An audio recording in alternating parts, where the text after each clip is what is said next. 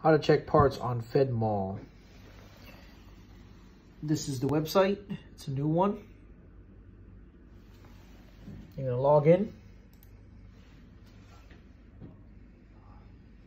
Once you have logged in, you have to click here in Fedmall. It's under the new Procurement Integrated Enterprise Environment site. Fedmall still looks the same. Nothing's changed.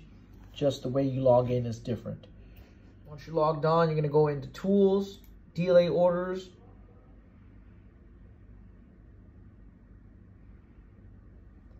You're going to go into Requisition Customer Return Inquiry. You're going to take your document number that you want to check.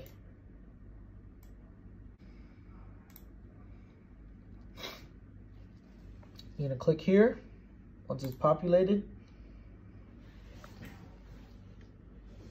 You're going to go to DLA Material Tracker. Okay.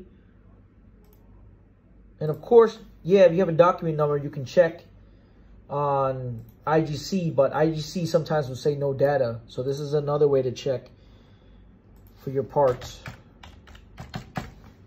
Once I selected the DLA Material Tracker, this is the info it gave me. So it says that it's with Hapag-Lloyd. So I can use that document number to check with Hapag-Lloyd. But before I do that, there's going to be another video on me going through RFI TV using the document number. And with that document number, you can use that to get your shipping container number, which you'll use in Hapag-Lloyd. So stay tuned for the next video.